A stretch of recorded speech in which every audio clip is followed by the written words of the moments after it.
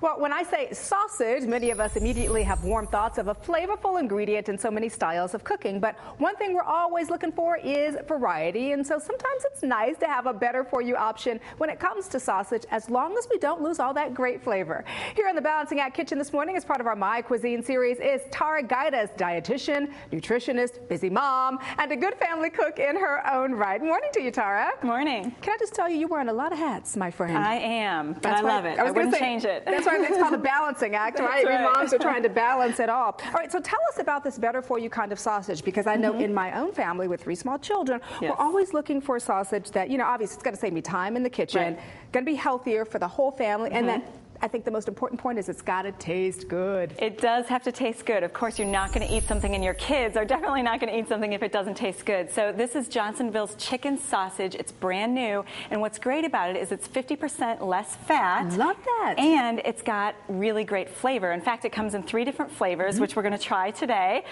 We've got a 3-cheese Italian sausage. There's also a Chipotle Monterey Jack one, and an apple sausage, which has a really nice flavor to it.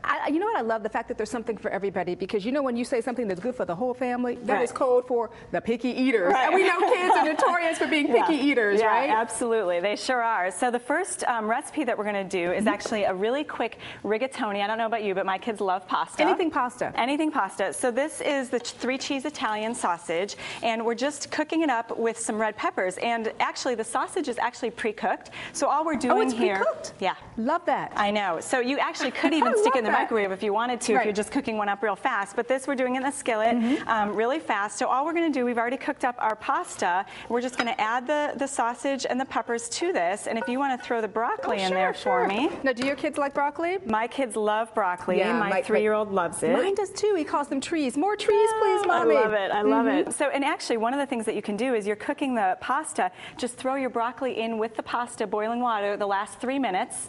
You can just put it in the colander then and drain it, and then your broccoli's already cooked. My mouth is open. High five. I know you're cooking, but high five. That's a great tip, because you know we're always trying to save time and do things as quickly as we can. Yeah, and then the last thing is just spreading some of that, sprinkling some of the Parmesan cheese on there.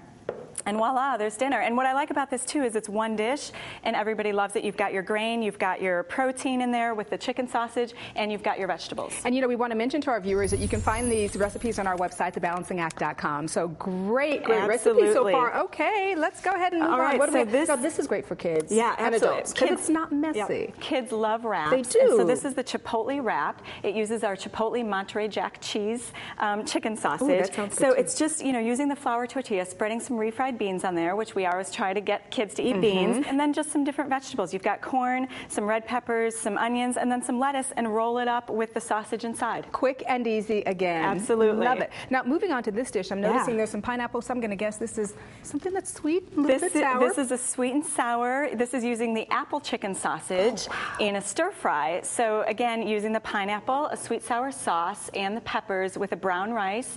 And you know, and actually all of these recipes are right on the packages of the Johnsonville chicken sausages. And all of the sausages don't have any trans fat, no MSG. So, you know, it's really good for you stuff for your family. I love this. So it's easy. It's right there. You really are a mom, because you know exactly what we are looking for. I know how to do it. Yes, quick you and fast. do. Well, Tara, thank you so much for coming by and sharing these recipes with us this morning. And if you're looking for great meal ideas and recipes using chicken sausage, simply go to the website johnsonville.com.